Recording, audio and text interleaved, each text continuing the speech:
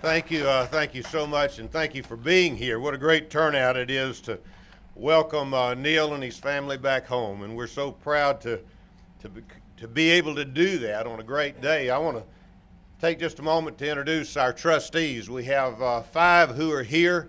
I hope all of you know the importance of these folks, and they have been 110% behind this athletics program, and I'll mention a consideration or two as we go forward this morning. But the President Pro Tem of our Board of Trustees, or the Chairman of the Board, Senator Gerald Dial, the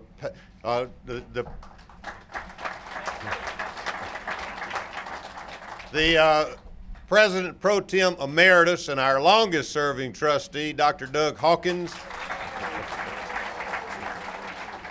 the Chairman of our Foundation Board of Directors, and she's also the Chair of our Academic Affairs Committee, Coach, which is very important, Ms. Karen Carter. One of our newest trustees, but a great trustee, Mr. Gibson Vance. And the Chair of our Student Affairs Committee and twice an SGA President at Troy University, Mr. Lamar Higgins.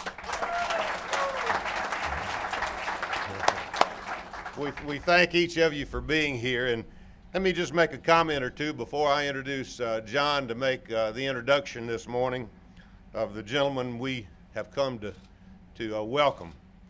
It was in June of 1990, when our Board of Trustees considered and adopted the move to Division I. And since that time, we have invested over $100 million in our athletic facilities. We will soon approach the end of Phase 1, and I wanted to reiterate to the entire football community here and the family that we will build that north end zone, and we'll build it soon.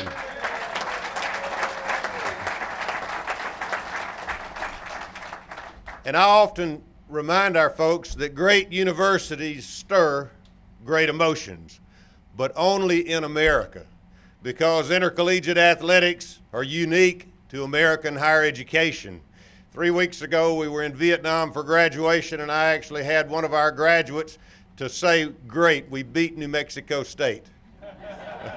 So our story and our brand reaches far beyond Troy, but it all begins right here, and for football, it begins on that field. But it was in that year, 1990, that we made the move to Division I. It was never about athletics. It was always about the advancement of the university, and I think it has served us well. But it required great leadership, and in December the 3rd, almost 24 years ago, we appointed a gentleman who became a legend, and I'm delighted to see Coach Larry Blakeney and his First Lady, Miss Janice Blakeney, here.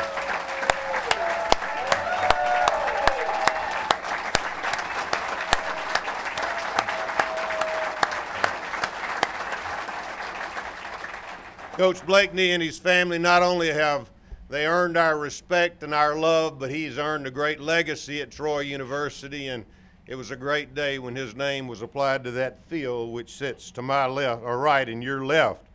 It's today, almost 24 years later, that we come together to celebrate the advent of a new era at Troy University.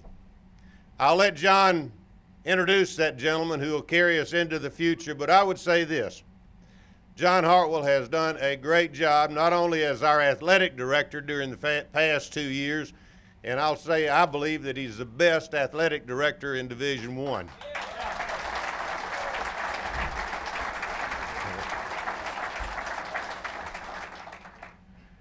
Jay, as this process unfolded, John and I had a conversation, and we both agreed that however long his tenure may be, and we hope that it's a long time, that this recommendation would be among the most important that he would make.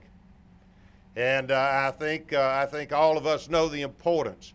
We certainly have seen that over the past 24 years, and we hope going forward that we will celebrate as many victories as we have in the past. John not only has done a great job as the athletics director, but I can tell you, over the last several weeks, and Heather would be the first to say amen to this, he has been tireless in this process.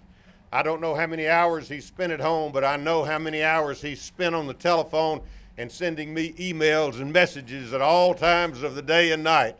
But John, you've done a great job. I look forward to the official announcement. I welcome all of you, and let me introduce to you for the official announcement, as I say to the family, welcome to Troy University. John?